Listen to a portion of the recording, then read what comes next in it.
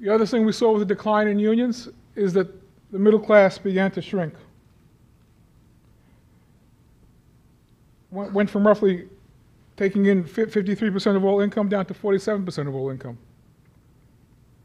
as union rates dropped from 28% down to 12%, as is shown here from the years 67 to 2008. So, with the decline in unions, what happened is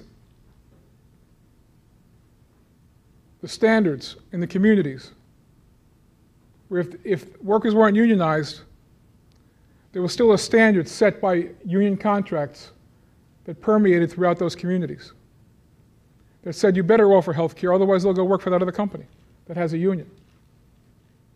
You better offer a pension. You better offer decent wages, because the standard has been set in that industry. At 7% unionization now in the private sector, there are no such standards. Oh yeah, there's a standard: no benefits and no pensions. And of course, the next target is the public sector. Now, the role that unions plays, I think, is demonstrated well in this graph here. The social contract that said, well, if productivity goes up, wages will go up as well, was in effect through '73. Then things started to change. As productivity continued to rise, but unions declined, workers weren't capturing that share of productivity. So that in effect, when you look at 1973 dollars, the weekly wage of workers has gone down from $746 down to $612.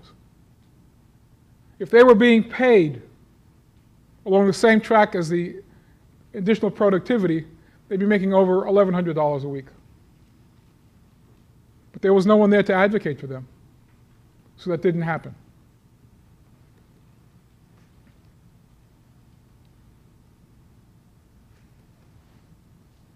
And there are other standards, of course, that we all know about. Health insurance, as I mentioned. Look at what happened to defined benefit pensions, guaranteed pensions. Plummeted. If you have a union, you might have one. But if you're not, forget about it. Vacations. Not much above 2 weeks. That's the new standard. Now, when Reagan cut those taxes, what he did is he started the buildup of the concentration of wealth in the top 1%. This graph put forth was in a study done by the Fiscal Policy Institute.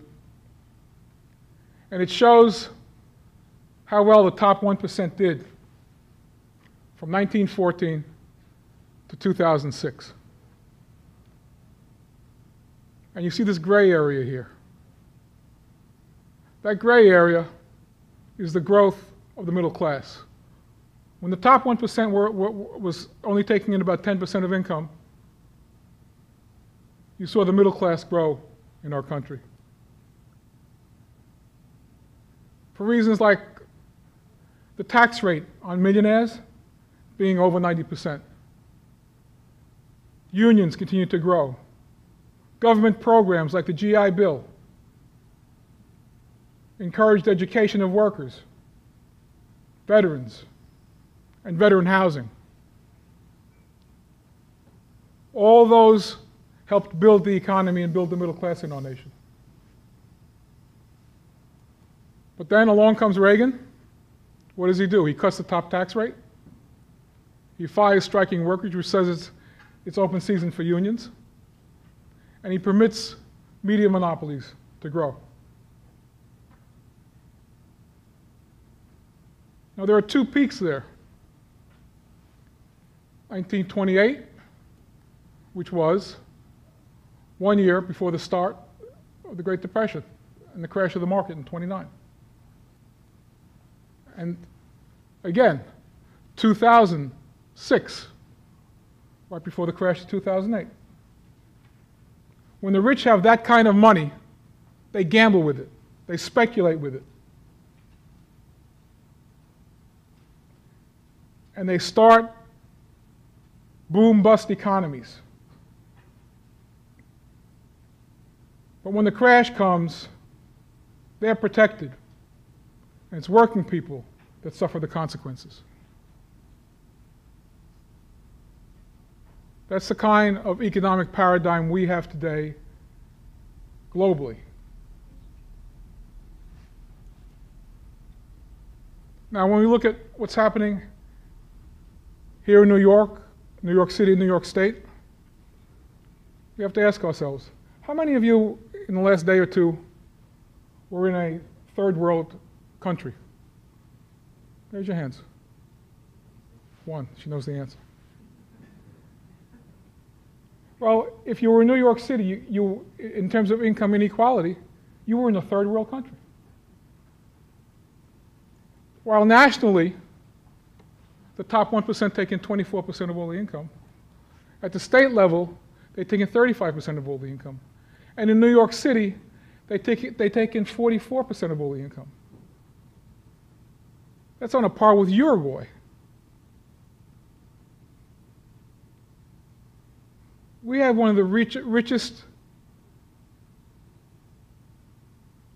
census tracts in the country, in Manhattan.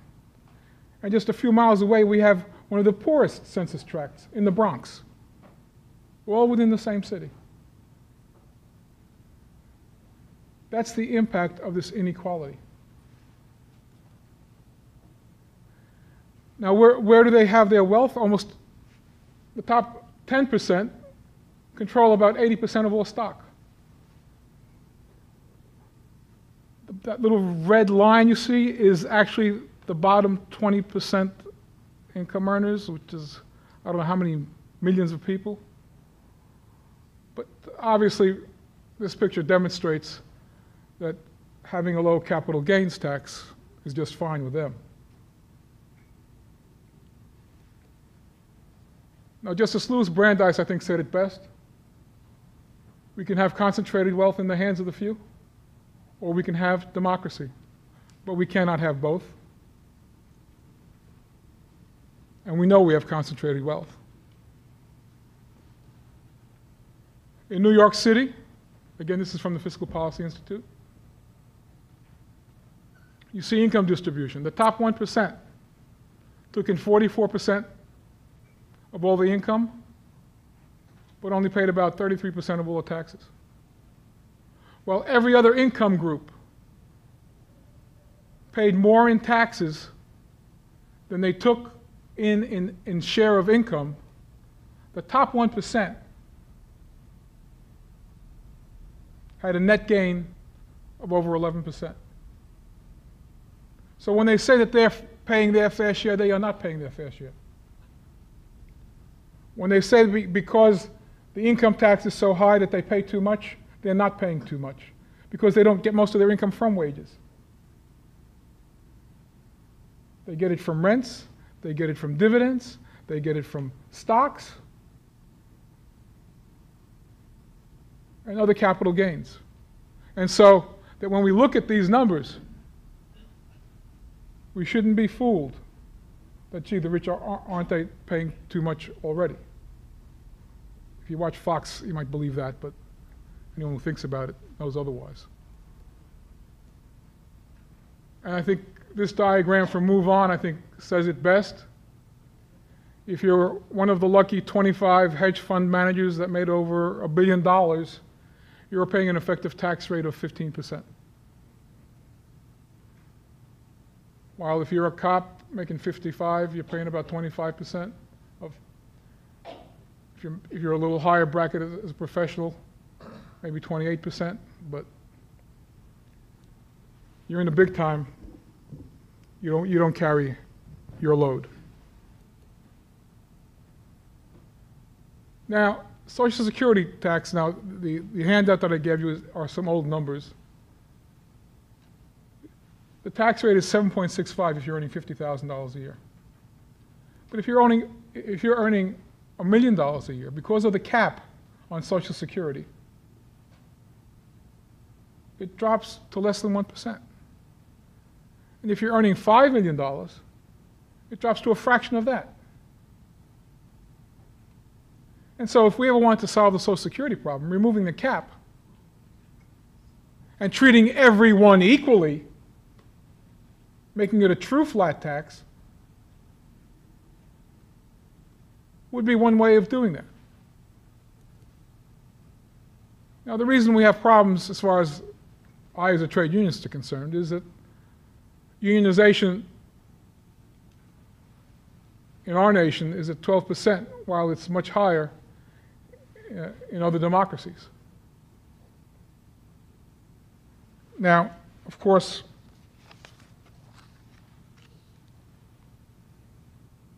that has impacts on the social wage. If you look here, the U.S. is at the very bottom, with 12%. Here we go again. At 12%.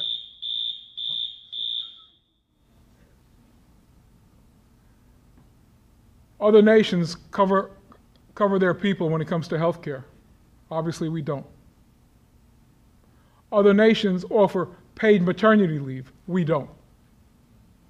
Other nations have guaranteed minimum annual vacations, and we don't. That's because other nations have a strong labor movement, and we don't.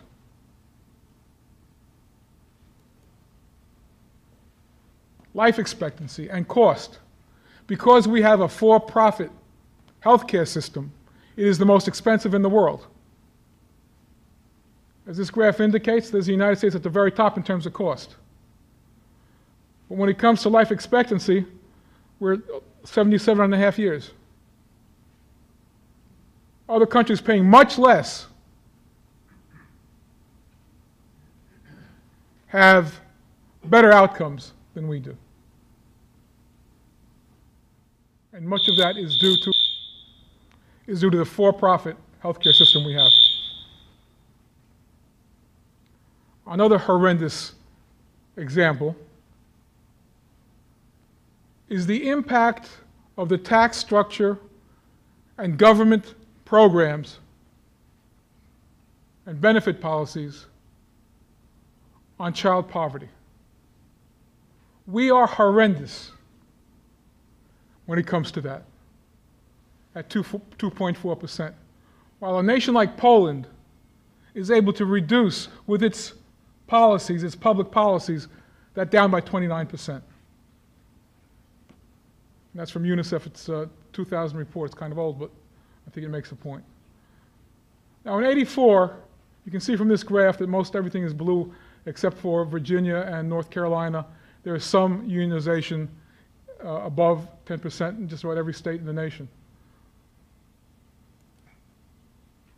In 2004, all that white means is that it's less than 10%.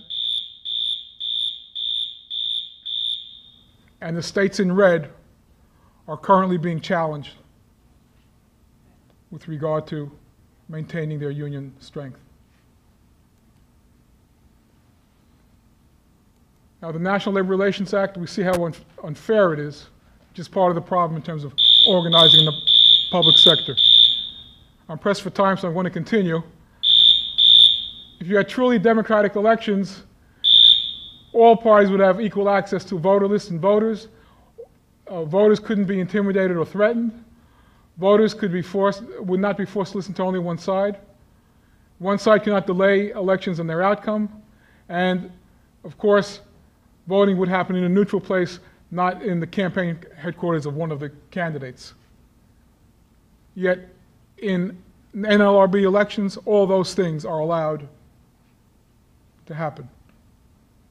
Is it any wonder that we can't organize? So we know the theories about collective bargaining is certainly not the practice. I think Dr. King put it very well. Those who would destroy or further limit the rights of organized labor do a disservice to the cause of democracy. Human Rights Watch has found that there are legal obstacles that tilt the playing field so steeply against workers' freedom of association that the United States is in violation of international human rights standards.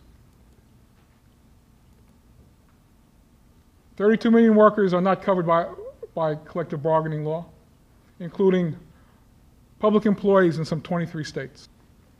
We have tried to respond to the attack on public workers with a book that we sent out to every member of our union, arming them with the facts to respond to the myths, these myths that are out there about public workers and government. I have a few extra copies. I'll leave them up here. If you're interested, you can come and get them. But this book is also available on our local website, which you'll find in your handout. We point to the scapegoating. We point to how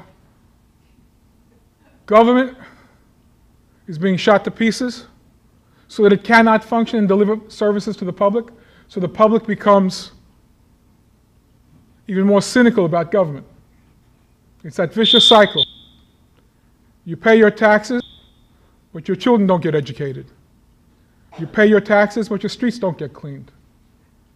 We know the culprits, and we know what they've done, and how they are on the dole from government.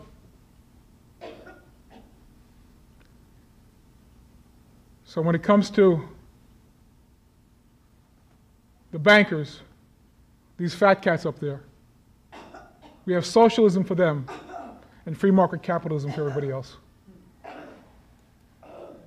So we're fighting back. If we want progress, we must organize.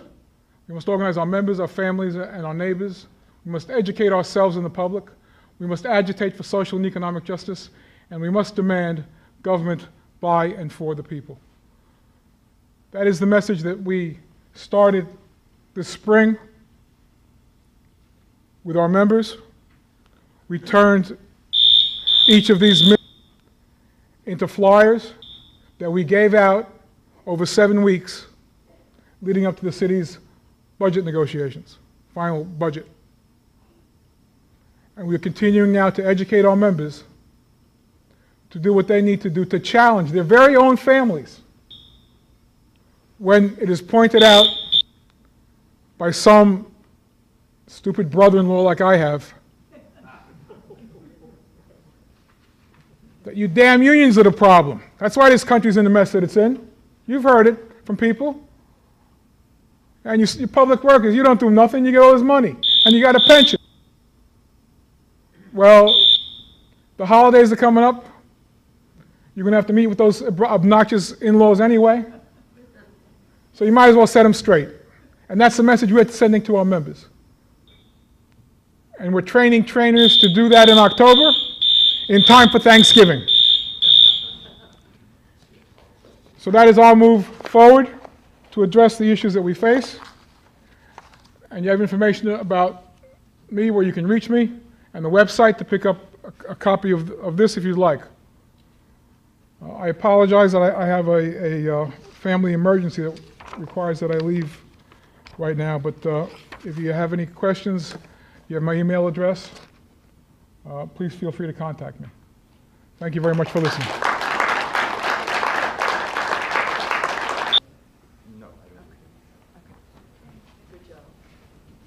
Our next speaker is Glen Ford. He is the executive editor of the Black Agenda Report.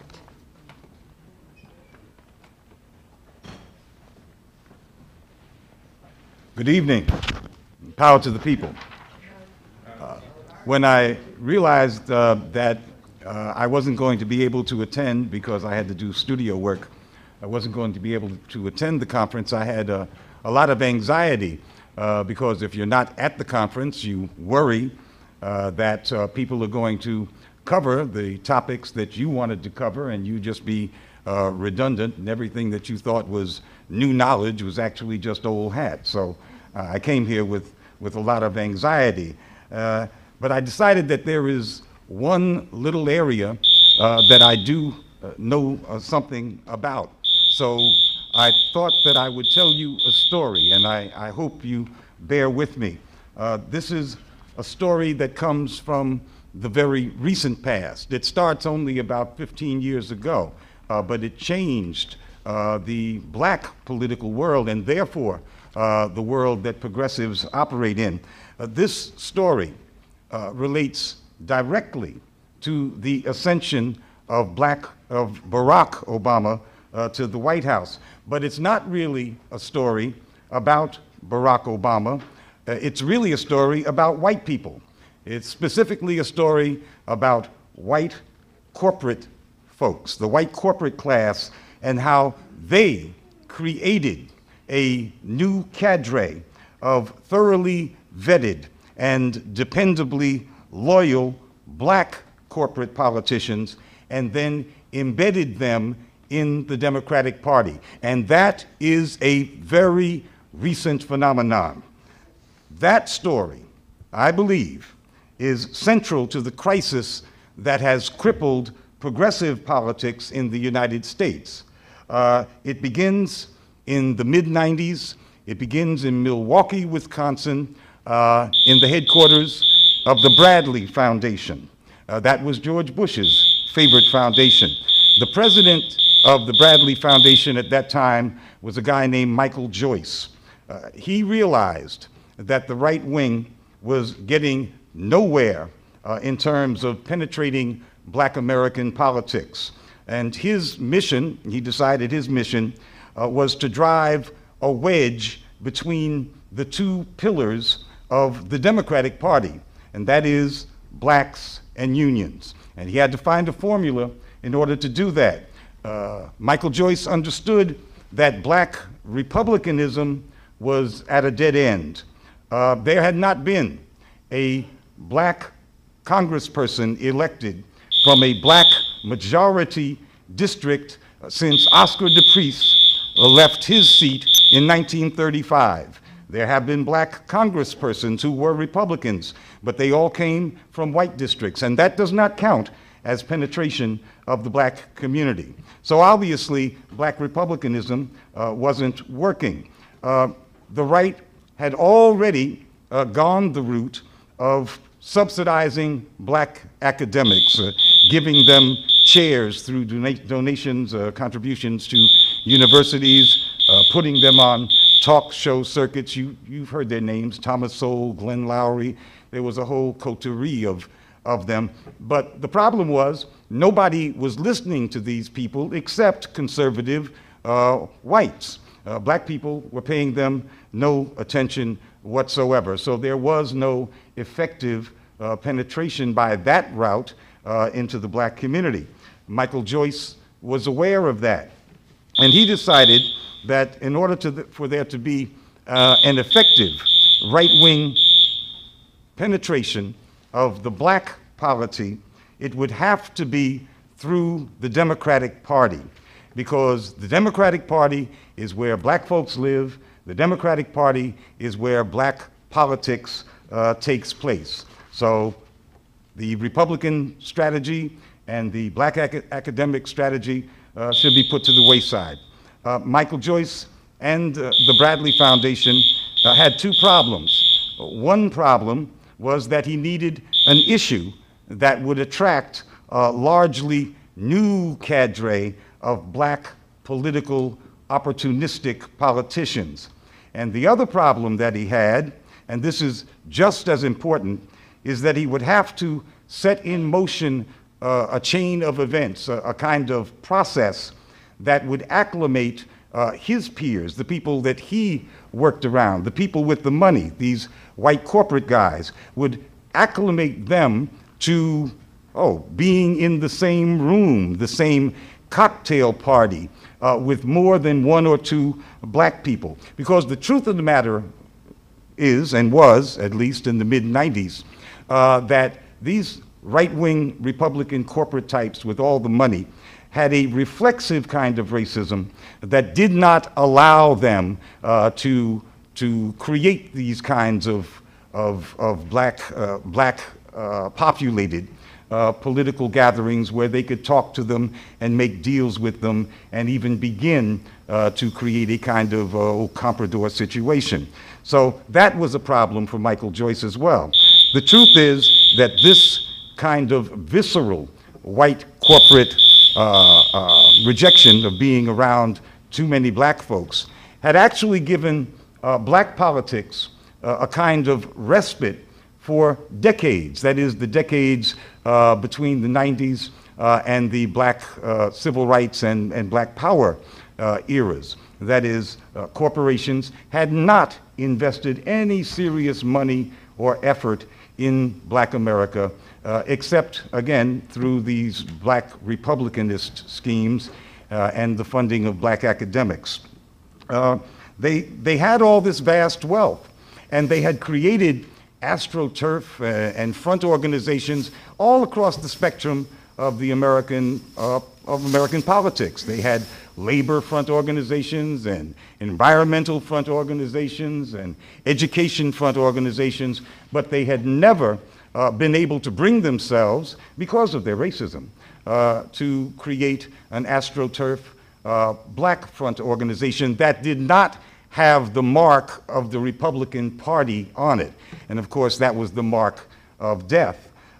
They had never poured serious money into any tailor-made front organization that was populated largely by Democratic politicians. And therefore, on the face of it, they had not made a serious effort to change the political complexion of the black community.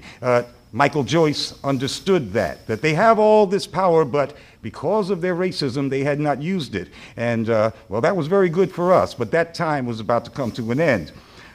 We can look to those decades as a period when we were not infested on the precinct level in terms of city council and even congressional elections by this kind of corporate money that was floating around everywhere else in the country. Michael Joyce decided he was going to change all that. He had the money, and he believed that he had an issue. Remember that it was during the Reconstruction era that state legislatures brought public education to the South. It is well understood, certainly in black America, and I think Michael Joyce understood it too, that as an ideal, education is revered in the black community. Michael Joyce also knew that black people were deeply frustrated with their inner city schools. If the Bradley Foundation could come up with a formula through deploying all its money, the millions at its disposal, that would drive a wedge between black parents and teachers' unions, well, that would go far towards destroying those twin pillars of the Democratic Party. That would be miraculous from their standpoint. And that's how this organization called the Black Alliance for Educational Options was born. And it cost the Bradley Foundation about $2 million. The Bradley Foundation created this front organization out of whole cloth. It was invented in the mind of Michael Joyce. That organization demanded public funds for private school vouchers. That was a long-term, long-standing project of the Bradley Foundation and lots of other right-wing corporations. And if they could not get that, they demanded charter schools. At that time, in the mid and late 90s, these conservative corporations were working both tracks, vouchers for private schools, and also they were becoming deeply involved in the charter school effort. They made it into a charter school movement because that's what money can do. Now, we must understand that never in the history of black America had black folks ever demonstrated or rallied or demanded vouchers for private schools. And in fact, these vouchers were associated in black minds with segregation academies. This was totally off of the black radar. But Bradley had millions, and they had experience working with other groups. And Michael Joyce decided that he could put it on the radar through the strength of his money. Bradley didn't have any problem, once the call had been put out, getting a quorum of opportunistic black politicians, most of them Democrats, to come to the inaugural conference for this Black Alliance for Educational Options, and that was in 1999. They had no problem. They had $2 million to spend, and they got a good crowd.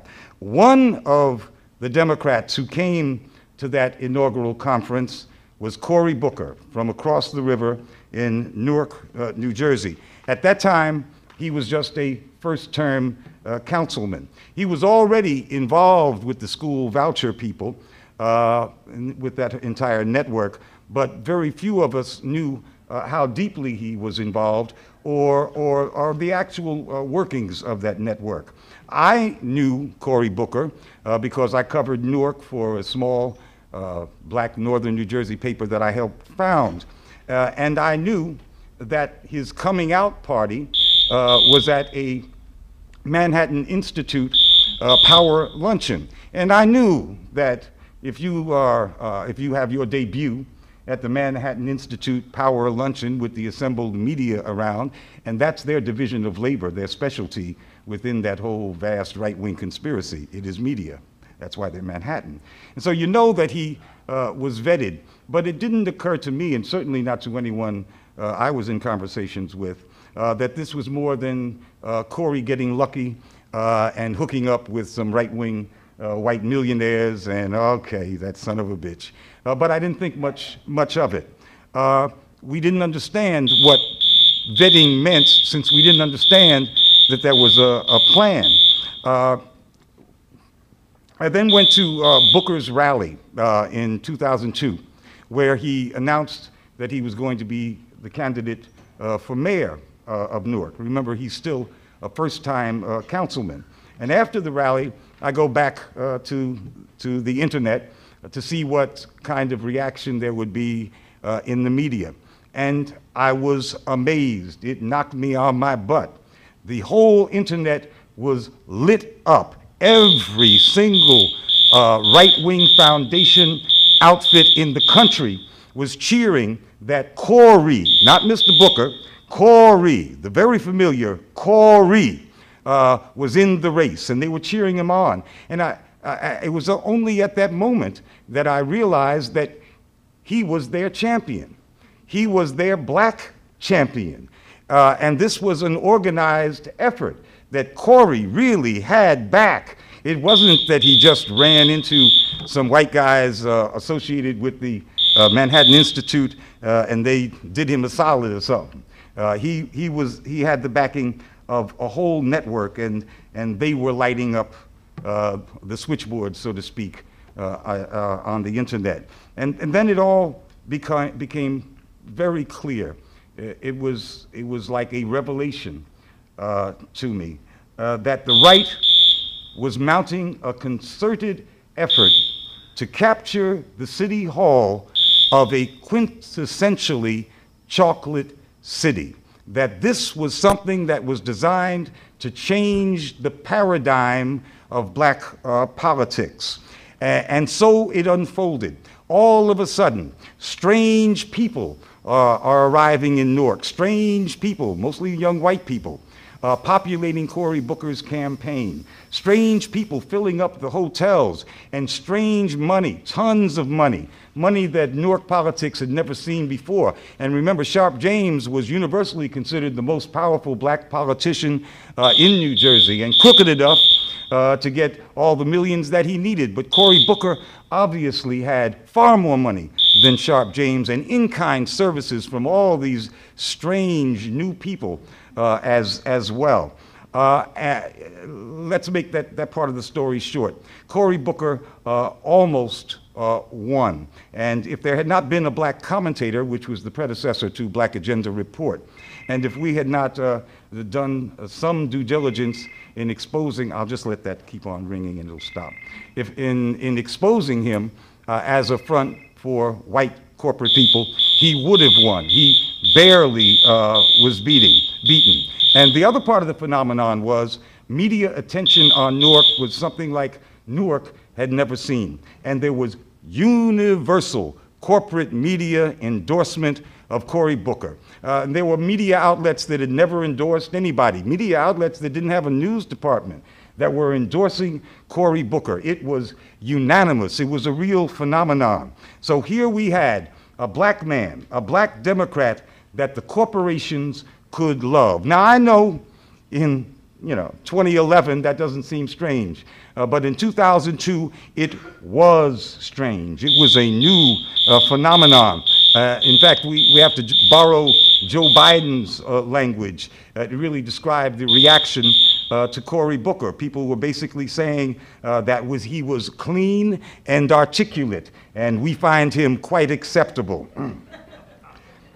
No sooner had Cory Booker almost won that election, that was in April of 2002, then progressive black Congressman Earl Hilliard in the Black Belt of Alabama was deposed from his seat by a little-known prosecutor who had only 2 years before run against him and only got 30% of the vote. It was the same situation in Alabama as we saw in Newark.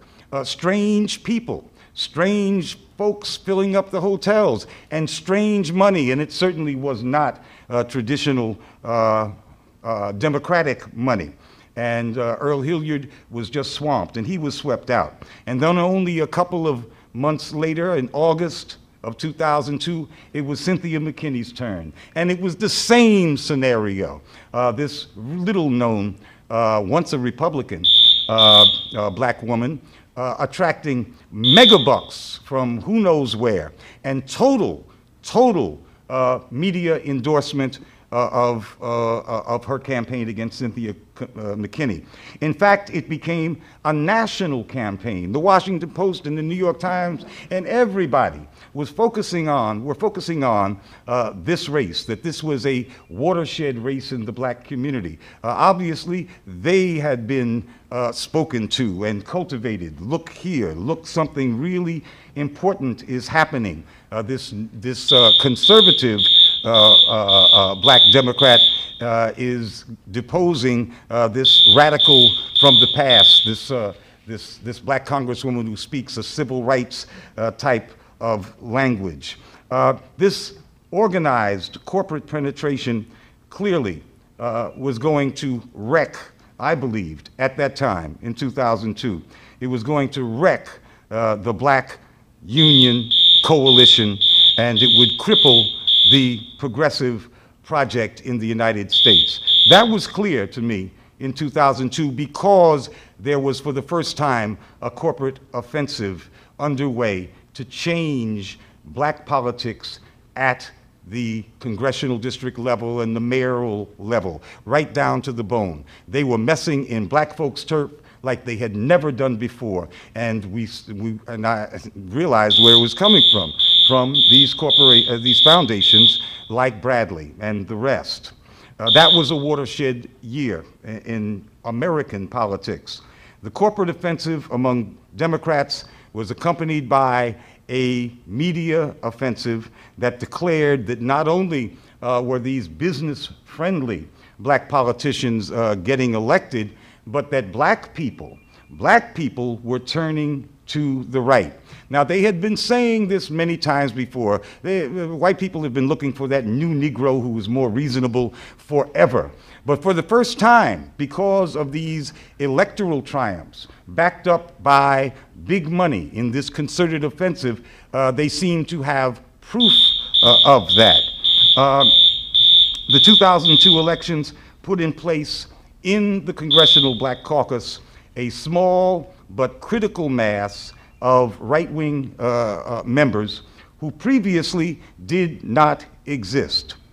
Before 2002, there was one, and his name was Floyd Flake, and he was the congressman from Queens. And he resigned in the late 90s in order to make more money in the school privatization business. and to dedicate more time to the Manhattan Institute, where he's a fellow, and to the Black Alliance for Educational Options, where he's on the board along with Cory Booker. But in 2002, with these elections, they now had Arthur Davis from Alabama. They had Denise Majette replacing Cynthia McKinney in Georgia. They had a new right-wing Black Democrat from Atlanta called David Scott. And they had this new convert to Republican-style politics, this right-wing Democrat convert named Harold Ford Jr. From Tennessee, who in 1 year just did a 180-degree turn in his voting record. From that point on, the Congressional Black Caucus, which called itself the conscience of the Congress and actually sometimes acted that way, from that point on, the Black Caucus could not, as a body, take any progressive initiative, because the caucus had previously acted based on consensus within the caucus.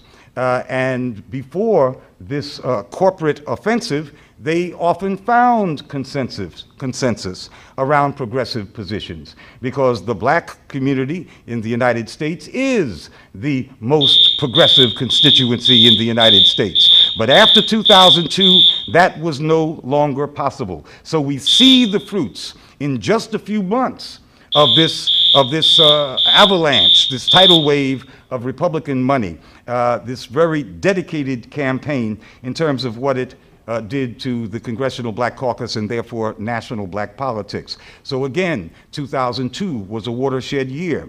All of these right-wing Black Democrats became active, of course, in the Democratic Leadership Council, the DLC.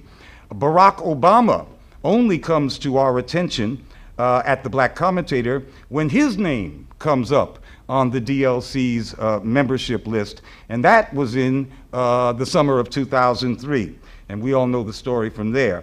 The point I'm trying to make is that the prototype for Barack Obama, this new kind of corporate Black politician, was actually Cory Booker, and that Cory Booker was born deep in the womb of the Bradley Foundation of Milwaukee, which was George Bush's favorite foundation. He was one of the early vectors of right-wing Republican policies, school privatization, an all-out assault on teachers' unions, a conscious attempt to split the Black community. And those policies became the policies of the first Black president not too many years later. The Bradley Foundation's public school privatization plans through vouchers or through aggressive charters became George Bush's policy, and it is now Barack Obama's policy. The other Bradley Foundation policy invention was faith-based initiatives, and it was invented specifically to buy off Black preachers into the Republican Party or into the right-wing firmament, milieu, if you like. One of Obama's first acts upon becoming president, little known, was to expand the faith-based initiatives. But Cory Booker, again, was the prototype. So the question then becomes, have Blacks really moved to the right, as that unanimous corporate media says? And is, if that were true, is the progressive coalition salvageable? I think it is. The Cory Bookers of Black America, and there are lots of them now, are still trying to hide their deep connections to the corporate right.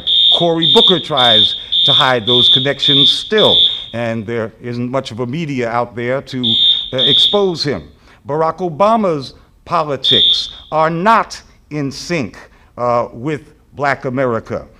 The fact is that Black people are in love with the feeling of having a Black person in the White House. But Black people don't even discuss his politics, that is, his policies. Black folks talk about how Barack Obama is doing, not what he's doing. The conversation is about who his enemies are, and then they are taken to be our enemies. What has changed, and I'm almost through, what has changed is that corporate money has targeted Black America like never before, and I can't say it too often. This is a relatively, a very recent phenomenon. It's only about a decade old, but you can't change the historical worldview of a people simply by funding some Black Democratic right-leaning, business-loving candidates. That can't happen. It certainly has not happened in the space of just 10 years. But this is a whole new ball game, and the corporate right does have a game plan for Black America, and I don't know if that can be said for those of us on the progressive side. Thank you.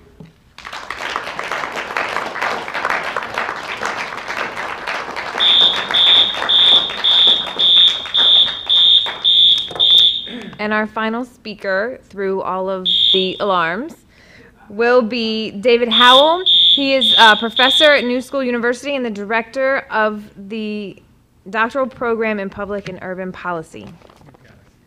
Can't read my own writing. Ooh. Well, thank you very much, and thanks to the IRPI coordinators for inviting me and for organizing this. Yeah, let me lift it up. A little taller. Is that better?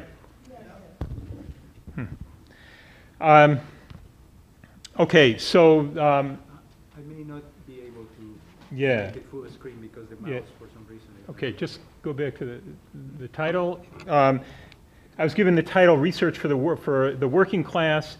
Can you go back to the title? Sure. Yeah. So the more specifically, I want to talk about the need for fundamental research that challenges free market orthodoxy. And I'm going to try to do this very quickly. It's 10 of 6, supposed to be over at 6. It's been a long day and a trying day with this awful noise. So this morning, we had Dean Baker emphasizing to us that we should get the facts straight, the arithmetic straight. Laura Dresser emphasized the importance of organizing and demonstrating and political action. We now just heard from Arthur Cheliotes, who addressed both, really.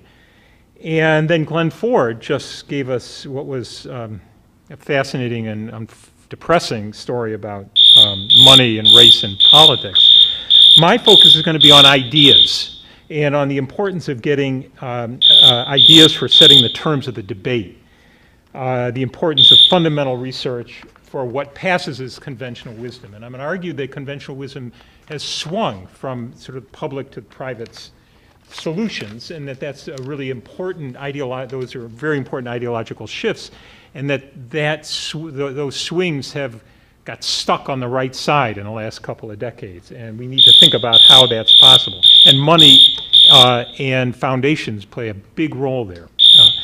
So Joseph Schumpeter, a very important economist who was the finance minister at the end of World War I for Austria, came to the U.S. and was a very important, distinguished professor at Harvard. He argued quite conservative, actually, but had some profound observations, and one of them was that the way we see the world, our vision of things, is critical for how we understand interrelationships and how we go about doing research if we're economists. What questions are asked, what theories are used, how do we come up with research designs and data? Once we've done all our empirical work, what are which regression runs, which statistics do we choose to promote? Which ones do we choose to publish? And how does it then get translated into the conventional wisdom, into common discourse? Keynes is incredibly quotable, and the one that is one of the most popular and seems very appropriate for this audience and for the issues that we're addressing is the following: madmen in authority who hear voices in the air are distilling their frenzy from some academic scribbler a few years back. I'm sure the power of vested interest is vastly exaggerated compared to the gradual encroachment of ideas. And that was in the General Theory in 1936. Now, Krugman mentions that, although he doesn't quote it, just a few months ago on his blog. And let me read this. I think it speaks, it's exactly the point I want to make. The whole point is that stimulus is supposed to put resources that would otherwise be unemployed to work. And this is what Dean Baker said, exactly what he said this morning. But at this point, a large part of the economics profession no longer understands that. So why should we expect politicians to get it? The point is that GOP ignorance on macroeconomics isn't like GOP ignorance on, say, climate science. And the argument he goes on to, the point he makes there is that it's all about vested interests in the climate science debate. In the case of macro, the nonsense is coming from the established economists with lots of widely cited papers. Paul Ryan doesn't have to distill his madness from the scribbling of hacks at Heritage. That's a very important conservative foundation. Although he does that too, he can get over some very, he can get over some nice wine from, he can get it over some nice wine from tenured faculty at the University of Chicago. Now, it used to be the University of Chicago was the right-wing place for this stuff. There was a saltwater and freshwater. Freshwater were conservative doctoral programs, universities, Carnegie Mellon in Chicago and many others. Saltwater was Berkeley, and Harvard tended to be more liberal. Well, I can assure you that, that Harvard has become every bit as conservative as Chicago in the last decade. Okay, so the terms of the economic policy debate.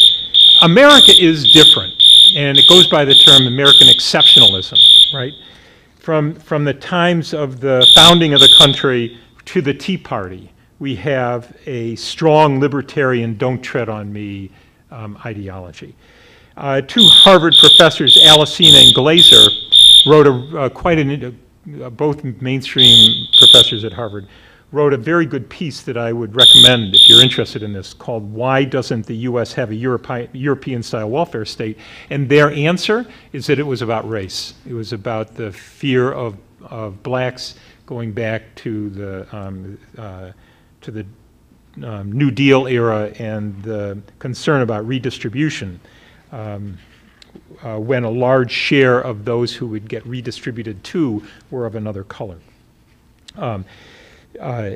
Still, given this American exceptionalism, there's clear evidence of swings between the public solutions and private solutions. You got the Teddy Roosevelt period around the turn of the century, 1900, 1910.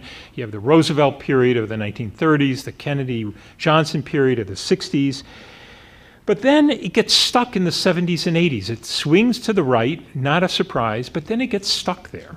And we don't get Clinton moving very far to the left. You know, maybe he would have, if there hadn't been such a strong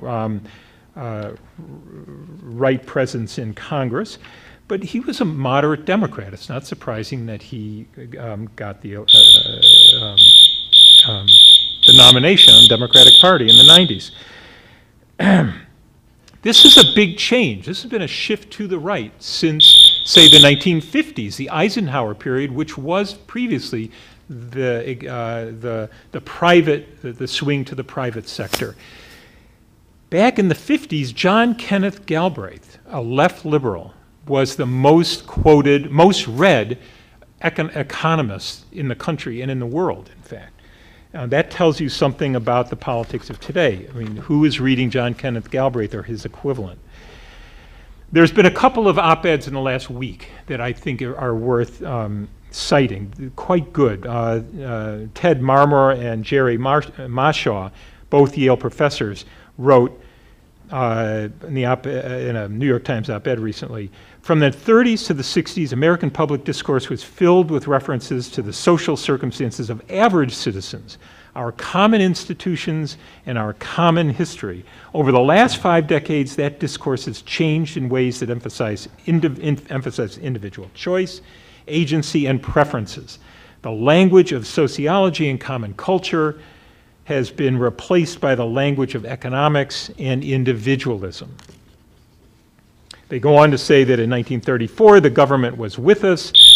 We had shared circumstances, shared risks, and shared obligations. Today, the government is the other, not an institution for the achievement of our common goals, but an alien presence that stands between us and the realization of individual ambitions. Programs of social insurance have become entitlements, a word apparently meant to signify not a collectively provided and cherished basis for family income security, but a sinister threat to our national well-being. So are we at the end of ideological swings? Is it only to be the right now? A lot of it has to do with the kinds of developments that we just heard from Glen. Michael Kazin writes, like the left in the early 20th century, which successfully paved the way for the 1930s New Deal, conservatives built an impressive set of institutions to disseminate their ideas. They are think tanks, legal societies, lobbyists. Talk radio and best-selling manifestos have trained, educated, and financed 2 generations of writers and organizers. Conservatives marshaled media outlets like Fox News and the editorial pages of the Wall Street Journal to their cause. Why the ideological hegemony of free market orthodoxy? Why does the libertarian message resonate so well with the bottom 80%, in whose interests it clearly isn't? One small example is the takeover of the economics department of the OECD, which is the Organization for Economic Cooperation and Development, located in Paris, representing the rich capitalist countries. In the 1980s, the economists were quite liberal, institutionalist types who were very careful not to do clearly ideological work. That changed in the late 80s and early 90s. The world of economics and policy making in the Reagan-Thatcher years really did change in it, and it also reflected a change in economics training and economics departments across the country. And to some degree across the world. Most of the best economists are trained in the US, so European economists became increasingly right-wing, having been trained at US institutions. I would argue that the power of simple economic stories, it's the power of simple economic stories that put the individual front and center, especially when told by those with big credentials, Harvard economists winning Nobel Prizes, that help explain this ideological hegemony. Again, going back to Keynes, ideas matter. So what we had in the 70s through 90s was a return to the Adam Smith of the invisible hand, where the rational economic man operating in perfectly competitive markets was the model. Rational expectations at the macro level became the basis for macroeconomics. The answer was laissez-faire, deregulation, and the dismantling of the state, and particularly the welfare state. But as Dean Baker has shown in his book, The Conservative Nanny State, this was true with the exception of dismantling those aspects of the welfare state. That's also downloadable, by the way, at his CEPR site, CEPR. What was set aside was another side of Adam Smith, which and there's lots of good quotes, but here's one, given our concern with wages and jobs now, seemed appropriate. What are the common wages of labor? He's writing this in the early 1770s, all right, published in 1776. What are the common wages of labor depends everywhere on the contract usually made between those two parties whose interests are by no means the same. The workmen desire to get as much, the masters to give as little as possible. The former are disposed to combine in order to raise, the latter in order to lower the wages of labor. It's not, however, difficult to foresee which of the two parties must, upon all ordinary occasions, have the advantage in the dispute, enforce the other into compliance with their terms. The masters, being fewer in number, can combine much more easily, and the law besides authorizes, or at least does not prohibit their combinations, while it prohibits those of the workmen.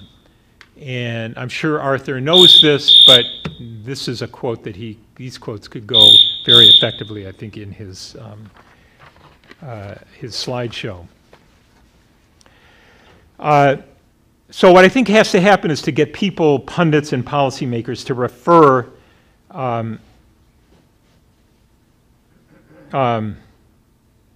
to the right, not the right wing, but the right academic scribblers. I cut my teeth in economics in David Gordon's Institute for Labor Education and Research in the mid-70s. He was my dissertation advisor at the New School and organized this institute. And it does much the same thing as Jim Stanford's Economics for Everyone. Jim Stanford is a New School graduate and a David Gordon student, and works for the Canadian Auto Workers, and has a new book out called Economics for Everyone. Dollars and Cents, which is out in the lobby, does the kind of work that students and all people need to read. Bowles, Edwards, and Roosevelt have a book, Understanding Capitalism. These books have to get into the high schools and colleges, much more than they are. At a second level, we need to support and broadcast progressive research that changes minds. And Netta Bernhard, who was here this morning, does extraordinary work out of NELP, the National Employment Law Project, on low wages. Bob Poland, always a big supporter and activist in IRPI, up at UMass Amherst on living wages. Michael Reich, one of David Gordon's colleagues back in Harvard in the late 60s, has done extraordinary work recently on the minimum wage. My work has attempted to address some core beliefs that rule in current mainstream labor economics. One is on the nature of the growth in labor in inequality. Another has to do with unemployment. Let me just very briefly mention the outlines there. In the orthodox view, wages are set in competitive labor markets according to a worker's marginal product. So the extra, if you're paid more, you're more productive. The marginal product reflects skill. That's where the productivity comes from. The skill is measured by education, so people should get there should be more educational attainment. What's led to the increase in demand for skill? It's computers, computerization, information technology.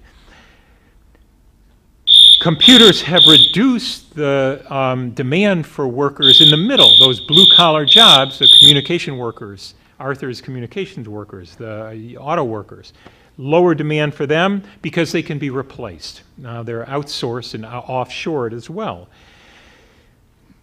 At the same time, at the very bottom of the ladder, some are protected by unions, and others are simply not routine and can't be outsourced, outshored, and replaced by technology. So you get this polarization. Moderate increases in earnings and employment at the bottom, a collapse in the middle, and a rise at the top. I've criticized this for ignoring power, for ignoring institutions, in an article called Theory-Driven Facts and Earnings Inequality in Earpy's journal, the Review of Radical Political Economy. What explains the pattern of unemployment across countries? Well, it's about demand and supply, and I'm going to not go into the details. It's been too long a day and it's too noisy. But the basic gist of it is that workers are paid wages that are too high. The welfare state introduces labor market rigidities that through collective bargaining, through employment protection laws that keep wages high, and that leads to reductions in employment and demand for workers by employers, and that's the source of unemployment. That's why you get Eurosclerosis. That's why European unemployment rates were higher in the 90s than the U.S. Well, it turns out that now unemployment in the U.S. is as high as France and way higher than Germany. Well, the fact is that the European unemployment rates, many countries had lower unemployment than the U.S. It was just ignored by places like the Wall Street Journal. The Scandinavian countries always had lower unemployment. Big Sweden for a few years in the 90s didn't, but generally Denmark, the Netherlands, Norway, Sweden, and Austria all had lower unemployment rates, with a very strong welfare state and much less inequality. The second piece is supply. The story here is that if you have unemployment benefits, workers won't work hard, because workers only work for pay. And it's sad to say, but my friends like Sam Bowles and other Marxists take this very orthodox view that unemployment benefits provide power to workers. And there's an element of truth to that. If you can live without a paycheck, then you can bargain harder for higher wages. It takes the sting out of unemployment. But the reality is most workers want to work. People work because, not just for pay, they work because it has to do with their identity. People don't want to sit at home. There's a stigma to being unemployed. The reality is, if you got paid 100%, unemployment benefits were 100% of what you were earning before, most workers would stay on the job. And there's lots of evidence. But in orthodox circles, and unfortunately in a lot of radical circles, that's not the case. So this provides a way to attack unemployment benefits. Any income support for the unemployed reduces their incentive to work. And that is, in fact, orthodox economists' explanation for the persistence of long-term unemployment in the current crisis. If we didn't have those extensions of unemployment benefits, we would have short-term unemployment, but no long-term unemployment, because people would lower their wages, their wage demands, and price themselves back into the labor market. I'm not kidding. Barrow believes that, who could win the Nobel Prize. I hope not, but Harvard professor Mulligan at the University of Chicago, David Grubb at the OECD. These people strongly believe this. So there's some papers that I've done on protective labor market institutions and unemployment. This is with Dean Baker, who spoke this morning. John Schmidt, I'm just about done. A couple papers on unemployment compensation, if you're interested in that. That's with Miriam Rehm, a student of mine. And the bottom one is with Bert Azizoglu, another student of mine that's just coming out now, which is the attack on Barrow and that view. And then by what measure, the importance of comparing France. France actually does a lot better than we do. Their high minimum wage increases the floor for wages. And so there's virtually no low-wage workers in France. Jobs just don't pay a low wage, defined as 2/3 of the median full-time wage. We have 25%. France, 21, Germany 21%, UK about 21% of all workers are low paid. France has 5%, right? And it's because of the minimum wage. Does that cause high unemployment? This paper shows that that's not the case if measured properly. Okay, so my conclusion is that Keynes, that I hope Keynes was right, that ideas and evidence matter, because that means we can fight back and change the terms of the debate, change the conventional wisdom. The bottom 80% should be voting Democratic, should be voting left Democratic, should be voting like like the middle of the road in Europe, not just the left, but the middle in Europe. We need to be able to tell a heterodox, not an orthodox story with good research. That is not research that we trump up and make up. We have to have scientific standards. We can't allow ourselves to be dismissed. We have to train good researchers and get the word out about the limits of this notion of a perfectly competitive labor market. What the reality is that the labor market outcomes reflect institutions, social norms, and power. And Adam Smith knew that, as did the Nobel Prize winner Bob Solow, and a current economist I think is really good named Alan Manning.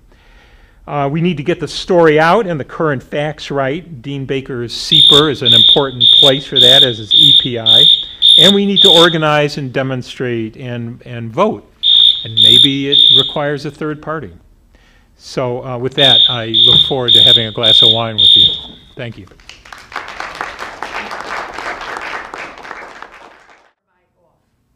No. You brought up such a big subject. The Republican Party, I think I'm saying things that most people here already know. The Republican Party certainly transformed itself after the Civil Rights Movement into the white man's party in the South.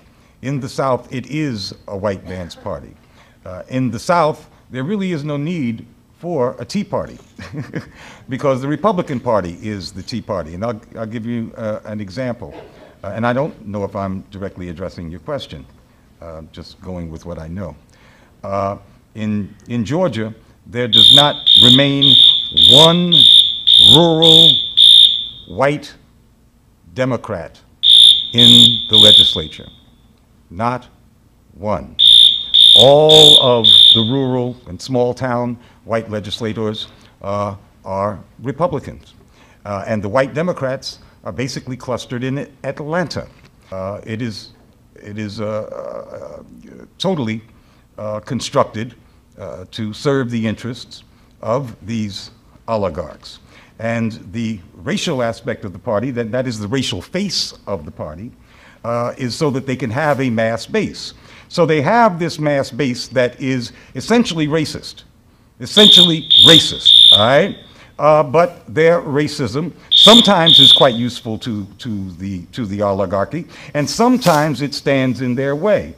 And that's why you see this kind of contradiction playing itself out in Republican circles, because virulent racism acting out on the ground is not always in the interest of those who rule the country. But it is necessary for those who rule the country through that Republican mechanism to cater to that, encourage that mass racist base in order for them to be in power. Now somehow the Tea Party story is a chapter in that, or a sub-chapter in that. And the Tea Party is not an independent phenomenon.